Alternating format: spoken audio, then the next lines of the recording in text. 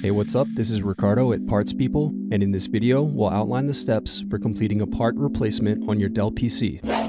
Visit our website and use this coupon for a 5% off discount.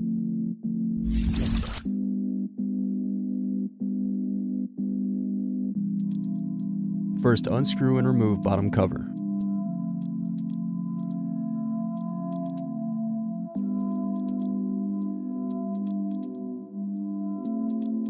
Then unscrew and disconnect battery.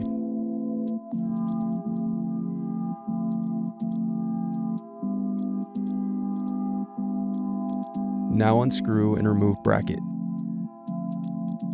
Then disconnect display cables.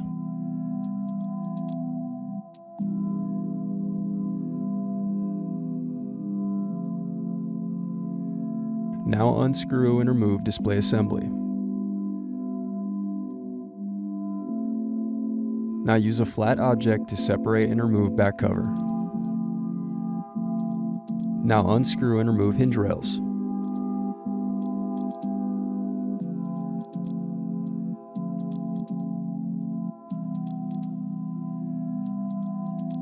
Next, disconnect display cable.